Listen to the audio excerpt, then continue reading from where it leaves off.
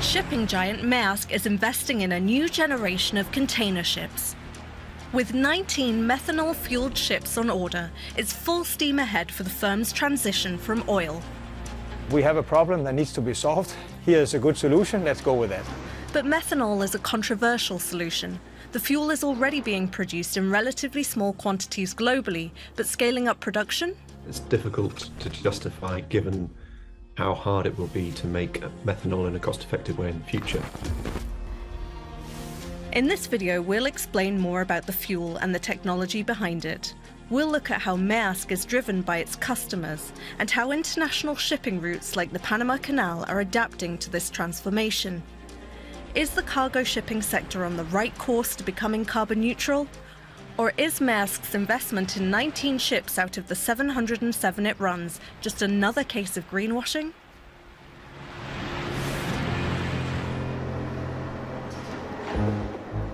Rotterdam, Europe's biggest seaport.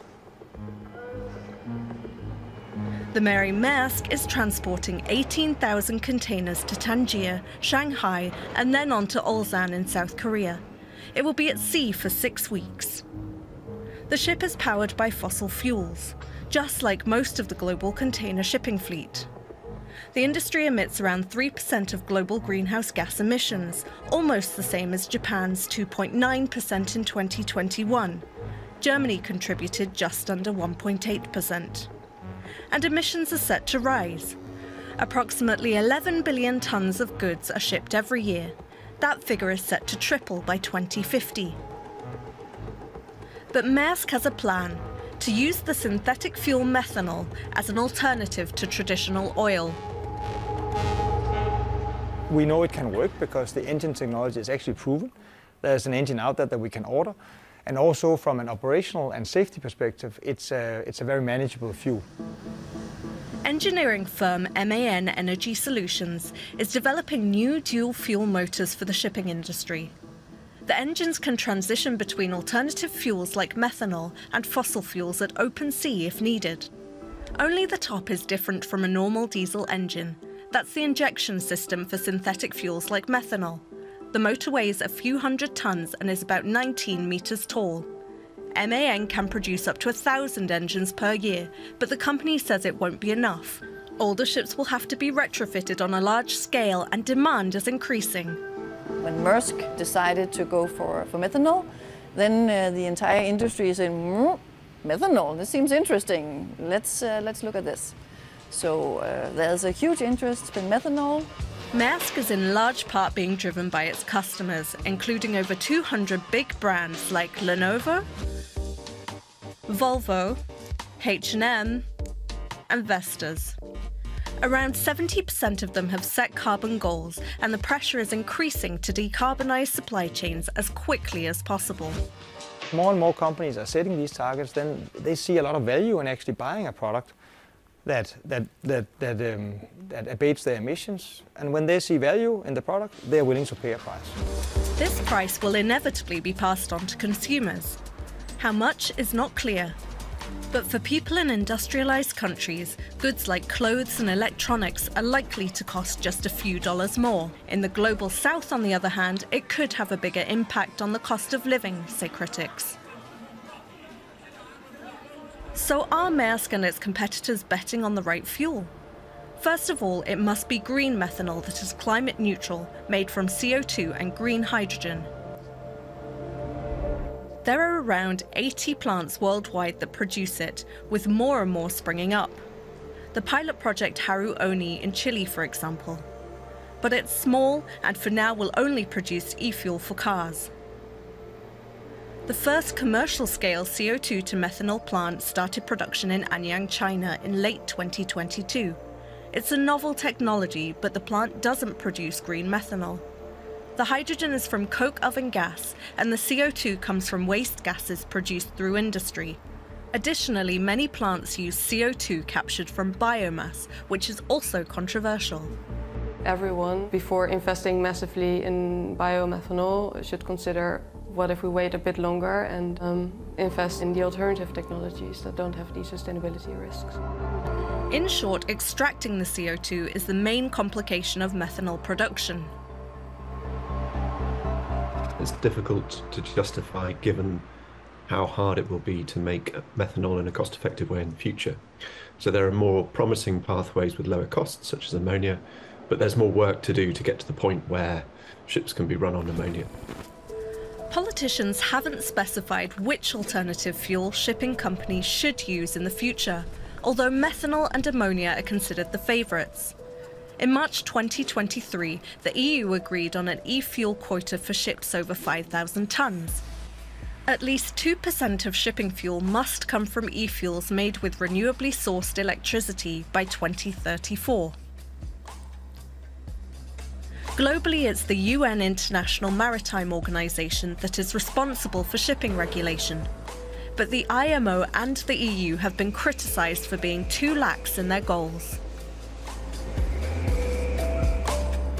We need stronger EU policy, and we need a global policy solution from the IMO that's really effective at incentivising uptake, not just for the early adopters, but signalling the mass market transition that will need to rapidly scale up in the 2030s. The less we have of that policy certainty, the greater the investment risk. So it will mainly be large shipping companies that invest in these ships and fuels. 4 of the largest are headquartered in Europe. They account for just over half of the global shipping market. How do we make sure that we do this transition without really screwing over the global south? Because we stimulate the transition primarily in our countries because we can't reach multilateral agreements at the UN and the IMO. And so we drive everything with EU and UK and US policy like the Inflation Reduction Act, which means that technology will become centered in the developed world and we end up selling it to the developing world in coming decades. Now that would be deeply unhelpful. Nevertheless, the world's most important shipping routes are also responding to this transformation. The Panama Canal in Latin America transports 6% of global goods. The authority wants the canal to become carbon neutral by 2030, a so-called green corridor. These are routes designed to ensure emission-free shipping. Providing e-fuel filling stations is one of the strategies. A fee-paying system will see ships with low carbon emissions pay less to pass through the canal. There will also have to be other changes. Inicialmente, utilizando la tecnología que esté disponible para nuestras operaciones. Este es el reemplazo de nuestra flota vehicular. Igualmente, optimización y reducción de las emisiones de nuestra generación energética requerida para el funcionamiento del canal. The transformation of the shipping sector will mean high investment costs. While conventional ships cost around $200 million, the new generation of ships cost approximately $20 million more. And according to business consultancy McKinsey, the transition to e-fuels will increase the cost of operating ships by around 40 to 60%. We are also expecting that over the next couple of years that we will not be able to recoup the entire additional cost for the green fuels, because the first couple of years, they're quite expensive. But we do actually expect that we will also have to cover some of the cost ourselves, and that's also only fair. Shipping company profits have exploded over the past few years. In 2022, Maersk's net profit was $29.7 billion, more than 60% on the year before. Closed ports in China due to the COVID-19 pandemic have caused massive supply chain problems. Prices for container transports have skyrocketed. And on top of that, the war in Ukraine has driven freight rates even higher.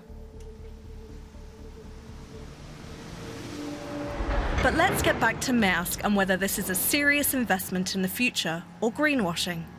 Are 19 new ships with dual-fuel engines out of 707 running on oil really enough? It doesn't sound like much, but a recent report says that Maersk is sincere in its plans to become net zero by 2040. The shipping company is reacting primarily to pressure from its customers to decarbonize supply chains. There is much criticism of methanol as an alternative fuel. The technology is the furthest developed, but manufacturing is still expensive and complicated. Maersk is a powerful player in the sector with huge influence. Other climate-friendly alternatives like ammonia could be left behind if big companies go all in on methanol. But even if the transition is more than just greenwashing, there are doubts over whether synthetic fuels can make a growing shipping industry completely climate neutral. We also need to see as a commitment to absolute emission reductions, and we shouldn't get in a situation where we increase the share of alternative fuels, but also increase the share or total fuel use. But the fact is that globally, there is already investment being made in green infrastructure and logistics. So is decarbonisation of the shipping sector by 2050 realistic? I'm wholly positive and optimistic because of the rate of change that we can see. So we track the transition and we look at lots of indicators to see where the finance community is, where the policy community is, where the technology is. And all of those things are moving at an extraordinary pace. So I do think it's going to happen.